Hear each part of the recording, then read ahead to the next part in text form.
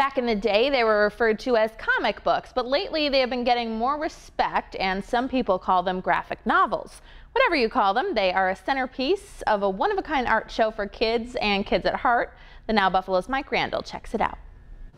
You'd expect to see an art show at a place called the Carnegie Art Center. I had no idea it was going to grow. But chances are you've never seen an art show quite like this. It's highly sought after. No Picassos or Rembrandts here, but have you heard of Wally Wood? Wally Wood's probably, in the world of comic book art, he's probably one of the best known and most revered. For fans of Spider-Man, Black Panther, or the Incredible Hulk, roar. And really, who isn't? This is a one-of-a-kind collection that has your name on it. This is another piece that's incredible.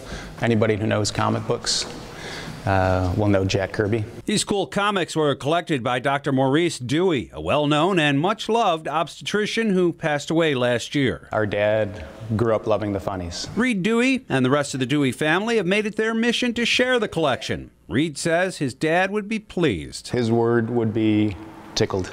The collection includes dozens of priceless pieces and lots of original comic book art. He did it because he liked it, but over the years it's become very valuable. Pam Dewey says her husband thought comic books were a great way for kids to learn to read. My husband always encouraged the kids to buy comics and read them. If you only have time to check out one art collection this summer, Pam and Dr. Dewey's World of Comic Book Art, a visual exploration, can be a fun diversion, and just what the doctor ordered. For the Now Buffalo, I'm Mike Randall.